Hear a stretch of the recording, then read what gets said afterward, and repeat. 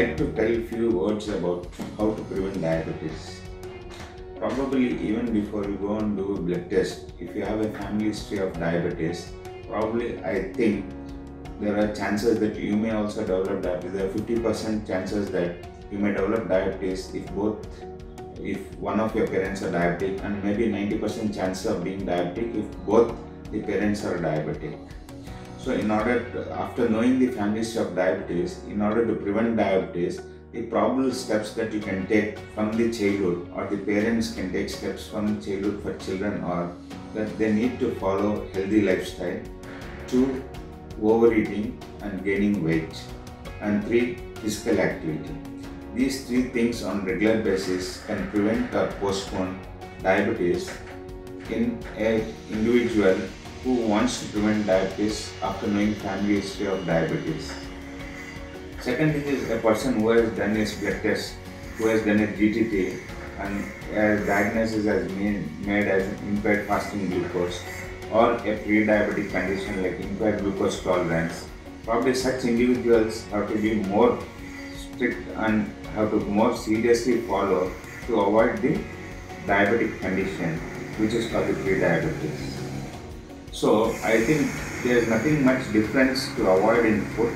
Only thing the people have to avoid in eating is high carbohydrate food, then direct sugars like sugar, jaggery, honey. Probably these things, if they can avoid from childhood, or if they can, once they come to know they're pre-diabetic, if they start avoiding that initial stages itself, you can try to prevent diabetes in them. So that once, along with that, if they also continue to do their physical exercises, probably physical exercise also helps to burn calories and burn sugar, thereby reducing blood sugar levels. I think these 2 are important factors, not only in the pre-diabetic state, even in a healthy state and even in a diabetic state, to control diabetes and also to prevent diabetes and also to prevent increase in blood sugars in already diagnosed diabetes.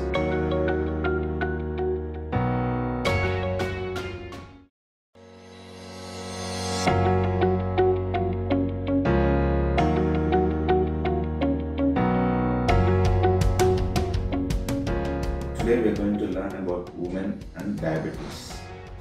Diabetes affects both men and women equally, and probably it is little hard on women. Women can also be affected with heart problems, stroke, or equally risk as how men develop complications. Probably we can discuss about 2 aspects. Women in diabetes is type 2 diabetes in women and gestational diabetes in women. These are the 2 important things we come across in daily life. Women, for the first time when she is diagnosed diabetic during her pregnancy, we call it as gestational diabetes, or we term that as gestational diabetes in women. And here, the most important is the woman has to plan their pregnancy accordingly and try to control blood sugar levels throughout their pregnancy, so that there could be reduction in the fetus abnormalities or complications in pregnancy for the woman. Whereas women with type 2 diabetes who go on for pregnancy need to take little bit precaution in controlling their diabetes and then to conceive. First thing is type 2 women who gets pregnant, first thing is they have to plan pregnancy, because high sugar levels can cause abnormalities in the fetus. So for this, maybe 6 months to 1 year before itself, the woman has to control her diabetes and keep her HbA1c, that is average blood sugars, to less than 6.5 or even less than 7, so that the conception doesn't have any problem, and then the complications of pregnancy can be avoided.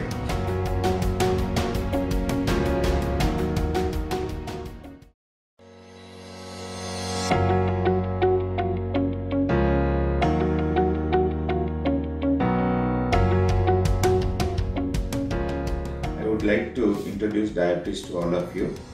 Diabetes is nothing but increased blood sugars in the body. That means if blood sugars are more than normal, then we call that as diabetes. And diabetes, or 2 to 3 types of diabetes are there. One is type 1 diabetes, second is type 2 diabetes, and third is the gestational diabetes.